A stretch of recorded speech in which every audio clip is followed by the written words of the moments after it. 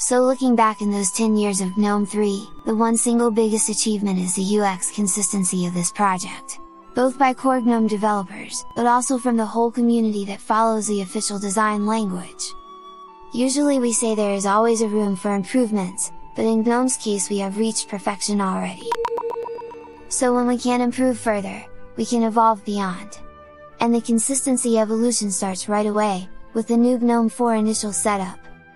At first we have the language selection, and the introduction of the GNOME language that will also be the only language available. And obviously we have a single language for keyboard too, and meanwhile every region is under GNOME Empire.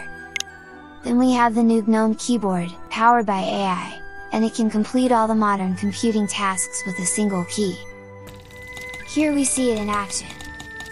After we have entered our language preferences, we are presented with a welcome screen to continue our setup.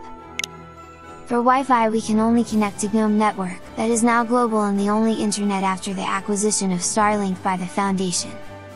Telemetry will be used, and downstream patches will be taken care with ways that are currently under discussion.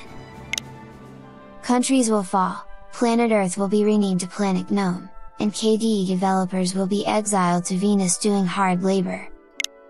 Further consistency will be accomplished thanks to GNOME Universal Time.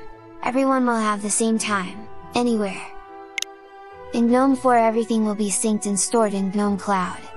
YouTube will be the only other online service to exist. For creating a GNOME account, you need to wear the cosplay costume that you will have previously bought from the official GNOME store. Let's face it, nobody pays for software, so anime costumes will be the main income source of the Foundation. Just a reminder, you are not in control. Parents are not. And all done. And remember, the only option you ain't have, is not loving GNOME. Maybe?